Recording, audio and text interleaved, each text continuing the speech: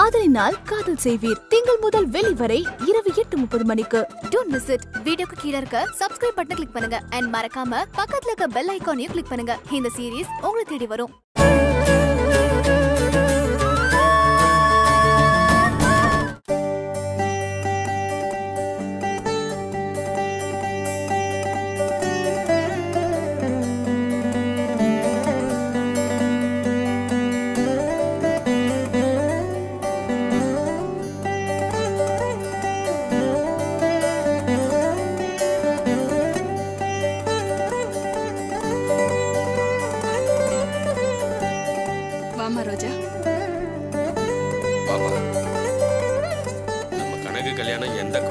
சிறப்பா நடந்து முடிஞ்சது. ஆமாங்க, யாருக்கும் எந்த குறையுமே இல்ல. எல்லா வேலையும் இழுத்து போட்டு இவன் தான் செஞ்சான். டேய், யாரா இந்த நேரத்துல கூட நான் பேசுறேன்? டேய் தமிழ்டா, நானே பேசிக்கிறேன். ரோஜா ஒரு நிமிஷம் பேசிட்டு வந்துடுறேன். என்னடா தமிழ் சொல்றா? என்னடா புது மாப்பிள்ள, கல்யாணம் நல்லபடியா முடிஞ்சதா? வாழ்த்துக்கள். ரொம்ப தேங்க்ஸ்டா. கல்யாணம் நல்லபடியா முடிஞ்சது. இப்போ எங்க வீட்ல தான் இருக்கோம். இன்னும் கொஞ்ச நேரத்துல ரோஜா வீட்டு கிளம்பிடுவோம்டா. டேய் சாரிடா, என்னால் தான் கல்யாணத்தில் கலந்து முடியாமல் போயிடுச்சு. ஜோசப் எல்லா விஷயத்தையும் டீட்டெயிலாக சொன்னான்டா. இருந்தாலும் நீ என்னோட பெஸ்ட் ஃப்ரெண்டு.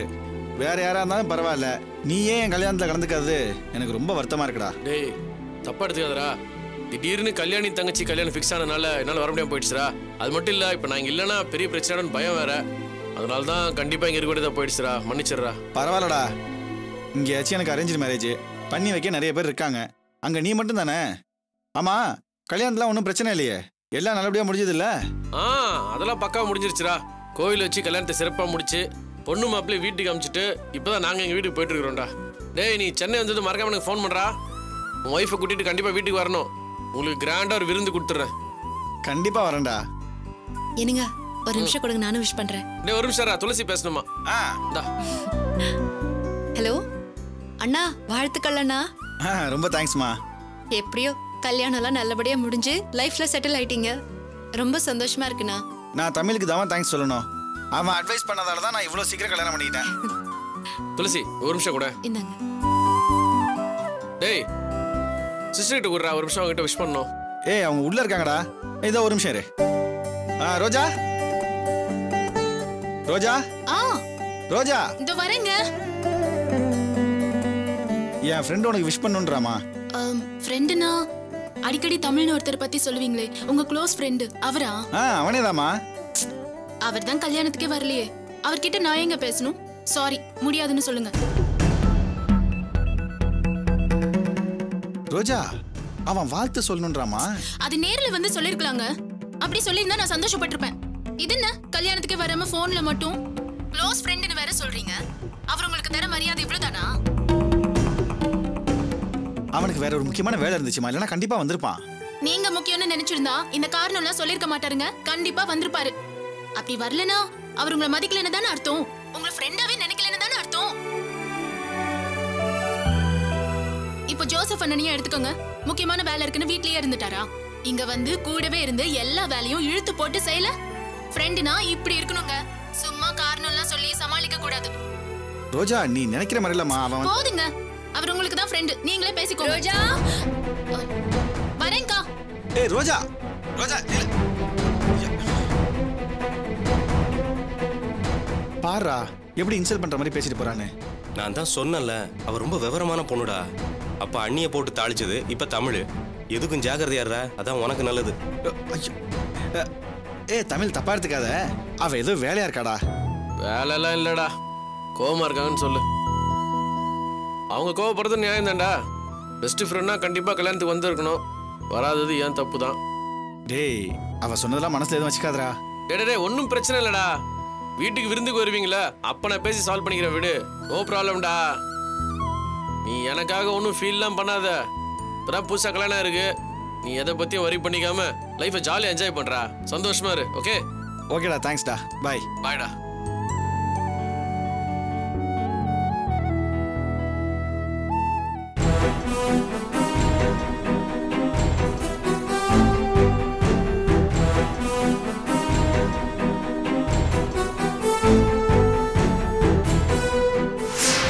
கல்யாணியா?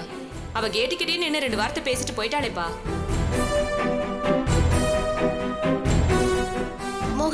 நான் தீபா வீட்ல தான் இருக்கேன்.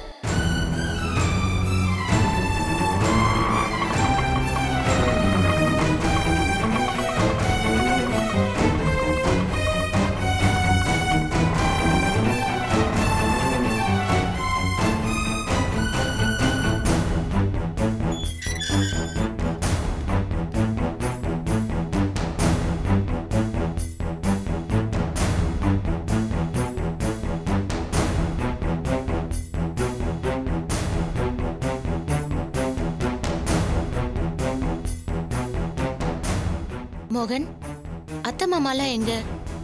வெளியே போயிருக்காங்களா? நீ எப்ப வந்த மோகன்? அவங்கள பத்தி அப்புறம் விசாரிக்கலாம். நீ இப்ப எங்க போயிட்டு வர?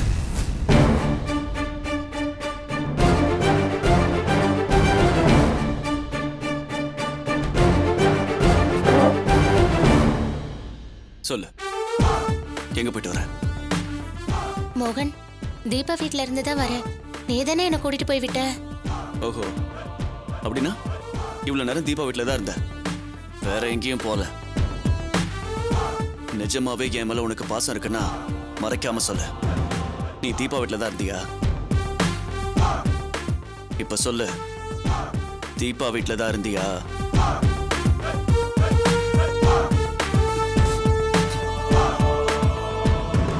தீபா வீட்டுல தான் இருந்தியா? தீபா வீட்டுல தான் இருந்தியா?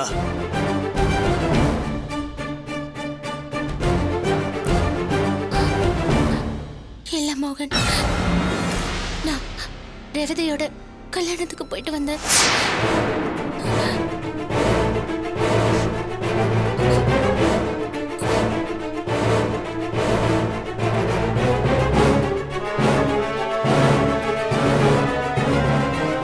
எனக்கு தெரியும் டி, நான் அப்பவே தீபா வீட்டுக்கு வந்திருந்தேன். நீ கல்யாணத்துக்கு தான் போயிருக்கேன்னு எனக்கு அப்பவே தெரிஞ்சிடுச்சு. என்ன விட உன்னை மதிக்காம எல்லாரையும் அசிங்கப்படுத்திட்டு போனாலே உன் தங்கச்சி, அவதான் உனக்கு பெருசா போயிட்டால. ஐயோ இல்ல மோகன், அது வந்து எதுவும் பேசாத. கல்யாணத்தை சிறப்பா நடத்திட்டு வந்துட்டால, ரொம்ப சந்தோஷமா இருக்கு. உன்னை பொண்டாட்டின்னு சொல்லிக்க எனக்கு அவ்வளவு பெருமையா இருக்கு. மோகன், ஒரு நிமிஷம், நான் ஏன் அங்க போனேன்னு கேளு. நான் பண்ணது தப்புதான் மோகன். நான் அங்க போறது உனக்கு பிடிக்காதுன்னு தெரியும். ஆனா துளசி தான் போன் பண்ணி வற்புறுத்தியே நாங்க வர சொன்னா. நானும் தங்கச்சி அங்க வரலன்னா ரேவதி கல்யாணமே பண்ணிக்க மாட்டேன்னு அடம் பிடிச்சிருக்கா. அதனாலதான் மோகன். அப்படின்னா உன் தங்கச்சி அங்க வந்திருக்கா இல்ல? இப்ப அவ எங்க எங்கன்னு கேக்குறான்ல. சீக்கிரம் வந்தா ஏன்னு கேப்பீங்கன்னு தான் அவளை துளசி வீட்டுக்கு அனுப்பி வச்சிருக்கேன்.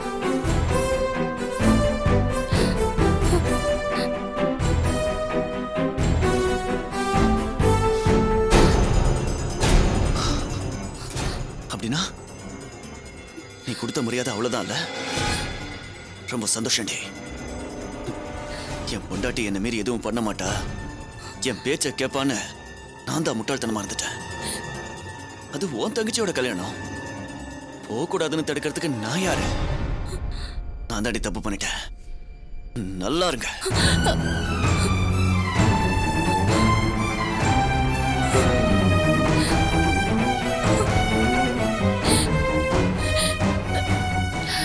மோகன், மோகன், நான் பண்ணது தப்புதான். அதுக்காக நான் உங்ககிட்ட மன்னிப்பு கேட்டுக்கிறேன். அப்படியா? ஓகே, மன்னிச்சிட்டேன். கொஞ்சம் வெளியே இருக்கியா? உன்னதான் சொல்றேன், வெளியேறு.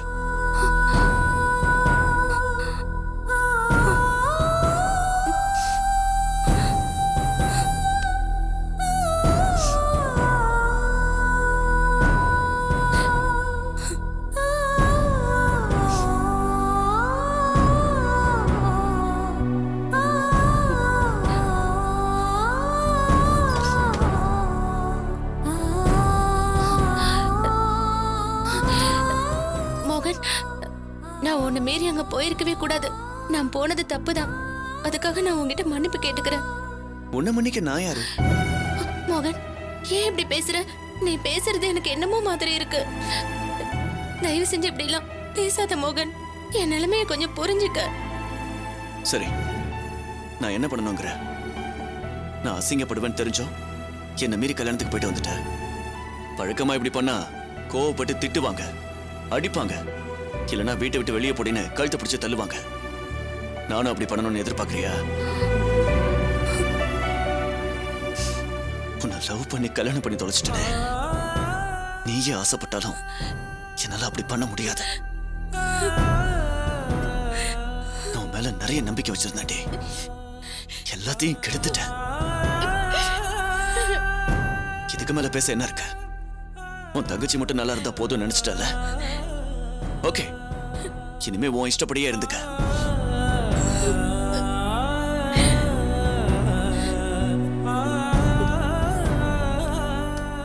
அவசரப்படாது பத்மா.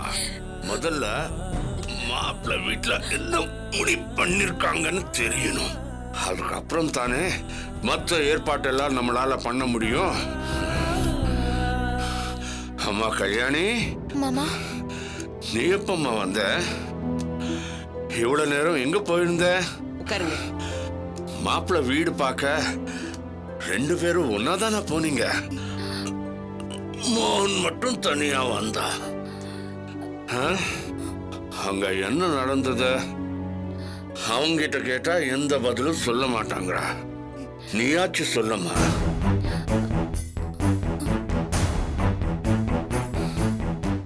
கல்யாணி, நான் உன்கிட்ட தான்மா கேட்கிறேன். அங்க என்ன நடந்தது? மோகனை தனியா அனுப்பிட்டு நீ மட்டும் எங்க போயிருந்த?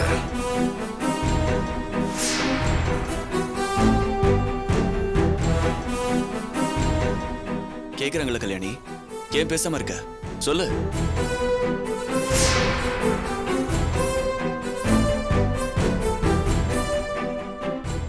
பதில் சொல்லு கல்யாணி. நீ இப்படி சைலண்டா இருக்கிறது அவங்களை அவமானப்படுத்துற மாதிரி இருக்கு.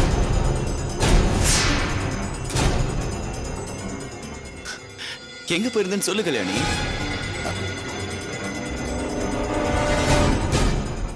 மாமா, நீங்களும் அத்தையும் என் மேல கோவப்படக்கூடாது. நான் உங்களுக்கு தெரியாம. அது ஒண்ணும் இல்லப்பா. அப்ப ஃப்ரெண்ட முக்கியமான விஷயமா பார்க்க போயிருந்தா. நீங்க இதெல்லாம் பெருசா எடுத்துக்காதீங்க. என்ன நடந்துச்சுன்னு நான் அப்புறமா சொல்றேன்.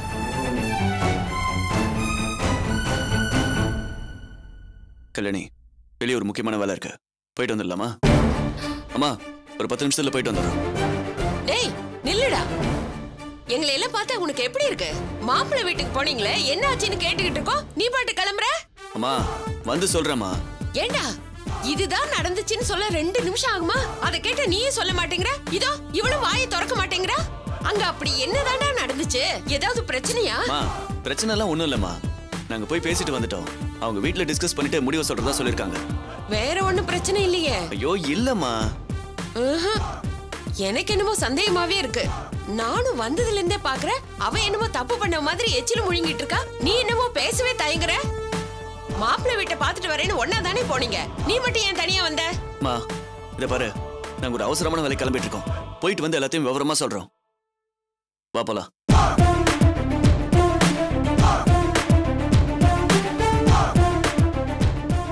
அம்மா கல்யாணி, சொல்லம்மா, அங்க ஏதாவது பிரச்சனையா?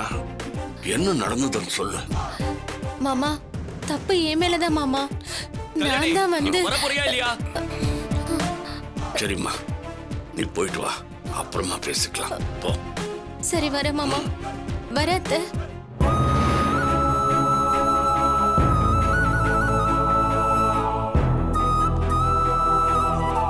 உட்காரு. எங்க மோகன் போறோம்? ஏன் சொன்னதா வருவியா? நீ மட்டும் என்கிட்ட எல்லாத்தையும் சொல்லிட்டா செய்யற? உட்காருன்னு சொல்றல.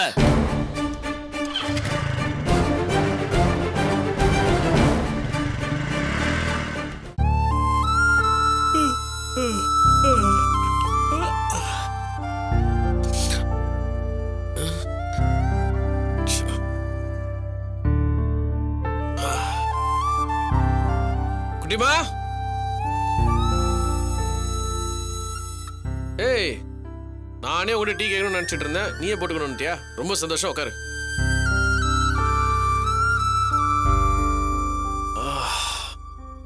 கல்யாணம் எப்படி நடந்து முடியும்னு ரொம்ப டென்ஷனா இருந்தேன். நல்லபடியா ரேவதியோட கல்யாணம் நடந்து முடிஞ்சிருச்சு. ஒரு குட்டி தூக்கம் போட்டது அப்புறமா நல்லா ரிலாக்ஸா இருக்குது. அம்மா அந்த பொண்ணு டீ குடுத்தியா? கொடுத்துட்டு. என்ன பண்ணிட்டு இருக்கா? டிவி பார்த்துட்டு இருக்காளா? டிவி பார்த்துட்டு இருக்கா. அப்பப்போ வீட்டுக்கு போகணும் டைம் ஆச்சுன்னு மணியும் பார்த்துட்டு இருக்கா. பாவம் குட்டிமா அந்த பொண்ணு. வீட்டுக்கு போனா மோகன் அத்தி ஏதாவது சொல்றான்னு பயங்கர டென்ஷன்ல இருக்கிறா. நீங்க மட்டும் என்னவா? மோகன் வந்து கல்யாணத்துல கலாட்டா பண்ணுவான்னு பயந்துகிட்டே இருந்தீங்கல்ல?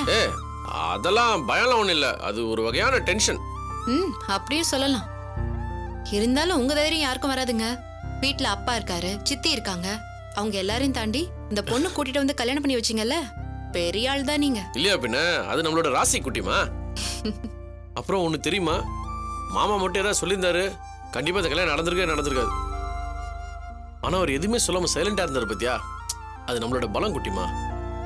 எனக்கு என்னவோ மாமாவுக்கு இந்த கல்யாணத்துல சம்மதம் தான் நினைக்கிறேன். இல்ல தெரியல. ஆமா குட்டிமா, இல்லன்னா அவர் சைலண்டா இருந்திருக்க மாட்டார்ல. எனக்கு அதெல்லாம் தெரியாதுங்க. ரேவதி விருப்பப்பட்டா, அவளோட சந்தோஷத்துக்காக இந்த கல்யாணம் நடந்திருக்கு. என்ன கேட்டா எனக்கு அவ்வளவுதான் தெரியும். குட்டிமா, நீ என்ன சொல்ல வரேன்றது எனக்கு நல்லா புரியுது. மாமாவை மீறி அவர் எதிர்க்கவே சவால் விட்டு அந்த பொண்ணை தூக்கிட்டு வந்து கல்யாணம் பண்ணி வச்சது எனக்கே கொஞ்சம் கஷ்டமா தான் இருக்கு. ஆனா நம்மளுக்கு வேற வழியே இல்லையே. இது பாரு, நான் மட்டும் இப்படி ஒரு தடலடியான முடிவு எடுக்கலன்னு வெயி, 2 பேரோட வாழ்க்கை, 2 குடும்பத்தோட நிம்மதி எல்லாமே டோட்டலா கொலாப்ஸ் ஆயிருக்கும். உண்மையா இல்லையா? உண்மைதாங்க. நடந்த வரைக்கும் சந்தோஷம்தான். ஆனா இனிமே யார் விஷயத்திலயும் தலையிடுறதா இல்லைன்னு நீங்களே சொல்லியிருக்கீங்க. கரெக்டா தான் குட்டிமா. நான் சொன்ன வார்த்தையில எந்த மாற்றமும் இல்ல. அது அப்படியே தான் இருக்கு. என்ன நடுவில் கொஞ்சம் ஸ்லிப் ஆயிட்டேன். ஆனா இனிமே யாருக்காகவும் எதுக்காகவும் என்ன மாத்திக்க போறதே இல்ல. ஸ்ட்ரிக்டா தான் இருப்பேன். போன் அடி தேடு.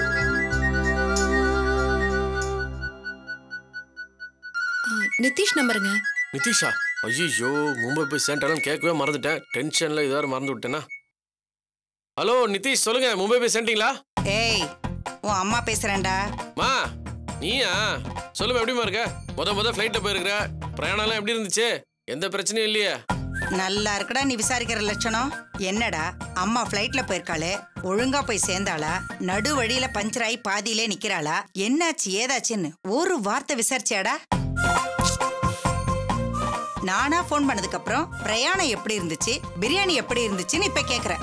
அப்படின்னா எப்ப இந்த கேள்வி வீட்டை விட்டு போவான்னு காத்துக்கிட்டு இருந்திருக்க இல்ல? ஐயோ, அப்பெல்லாம் எதுவுமே இல்லம்மா. இந்த கல்யாண டென்ஷன்ல கொஞ்சம் பிஸியா இருந்துட்டேன், மறந்துட்டேன். ஆமாண்டா, பெத்தவளை விட உனக்கு கண்டவங்க கல்யாணம் தான் முக்கியமா போச்சுல்ல? ஆமா, எப்படி இருக்கா உன் தங்கச்சி? யார கேக்குற நீ? லாவண்யா இப்ப அங்க கூட தானே இருக்கா? லாவண்யா என் கூட தான்டா இருக்கா. நீ புதுசா கல்யாணம் பண்ணி வச்சிருக்கே உன் தங்கோச்சி, அவளை கேக்குறேன். என்னடா பதில காணோம்? கல்யாணம் எல்லாம் எப்படி நல்லபடியா முடிஞ்சதா? முடிஞ்சது. போன கட் பண்ணட்டுமா? டேய் இருடா, எதுக்கு இப்ப இவ்ளோ சலிச்சுக்கிற? அப்படி என்ன கேட்டுட்ட? கல்யாணம் 2 வீட்டு சம்மதத்தோட நடந்துருதா நான் கேட்டிருக்கவே மாட்டேன்.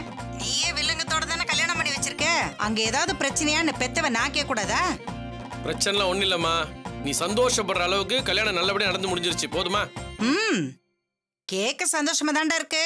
சரி, அடுத்தது என்ன பண்றதா உத்தேசம்? என்ன கேக்குற நீ? அதான்டா, கல்யாணத்தை நல்லபடியா பண்ணி வச்சுட்ட. அடுத்தது பால் பழம் வாங்கி கொடுத்து சாந்தி முகூர்த்தத்துக்கு ஏற்பாடு பண்ணணும், மறு வீடு போகணும், இன்னும் எவ்வளவு விஷயம் இருக்கு. எல்லாத்தையும் நம்ம வீட்டுல தான் பாத்துக்க போறியா இல்ல அவங்களே பாத்துப்பாங்களா? அவங்களுக்காக எவ்வளவு பண்ணிட்ட, இதையும் பண்ணிட, ரொம்ப சந்தோஷப்படுவாங்க.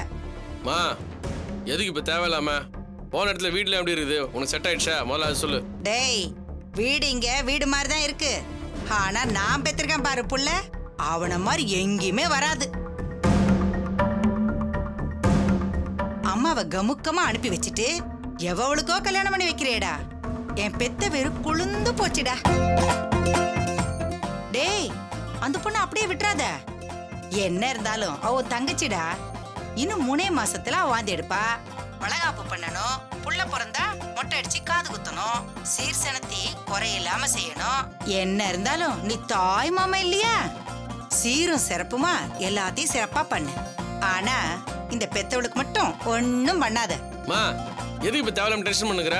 மும்பைக்கு போய் கூட நீ மாறவே இல்லையா? டேய், நான் எங்க போனாலும் அப்படியே தான்டா இருப்பேன். மாற வேண்டியது நீயும் பொண்டாட்டியும் தான். கல்யாணமாயி இத்தனை வருஷம் ஆச்சு, ஒரு குழந்தைய பெத்துக்குவோம், அதை நல்லபடியா வளர்ப்போன்னு ஒரு பொறுப்பு இருக்காடா உனக்கு? இங்க கொஞ்சத்துக்கே புள்ள இல்லையா? ஊருக்கெல்லாம் கல்யாணம் பண்ணி வைக்கிறான். ஊர் ரொம்பல உங்களுக்கு எதுக்குடா? நீ உண்டு உன் குடும்பம் உண்டு இருக்க வேண்டியதானே? அதான் சொல்லிட்டல, இனிமே நாங்க பொறுப்பா நடந்துக்கிறோம். கிழிச்சிங்க. நான் ஒருத்தி இருக்கும்போதே எங்க குடும்பம் வழங்கல. உன் பொண்டாட்டி ஒரு பக்கம், நீ ஒரு பக்கம்னு இருப்பீங்க. இப்பதான் நான் இங்க வந்துட்டேனே, குடும்பம் நல்லா தொலைங்கின மாதிரிதான். இனிமே எனக்கு என்னடா போச்சு? நான் என் பொண்ணு வீட்டுல மும்பைல நல்லா செட்டில் ஆயிட்டேன். இனிமே உங்களுக்கு கேட்பாரே இல்ல. நல்லா உங்க இஷ்டத்துக்கு ஆடுங்க. நீதான் ராஜா, உன் பொண்டாட்டி தான் மந்திரி. உங்களை யாரும் எதுவும் கேட்கவே மாட்டாங்க. அப்படிலாம் விட்டுறாதம்மா. அடிக்கடி ஃபோன் பண்ணி ஏன்னு கேளு. எனக்கு எதுக்குடா அந்த தலைவலி? அடிக்கடி உங்ககிட்ட பேசி வாங்கி அது இல்லாம எனக்கு ரொம்ப பெஜாராயிடுமா. டேய், நான் பேசுறது உனக்கு கிண்டலா இருக்கா? இல்லம்மா, ரொம்ப சந்தோஷமா இருக்குது. நீ மும்பை போய் செட்டில் ஆனதும் மறக்காம ஃபோன் பண்ணி கேக்குறிய, இப்படி ஒரு அம்மா யாருக்குமா கிடைப்பாங்க?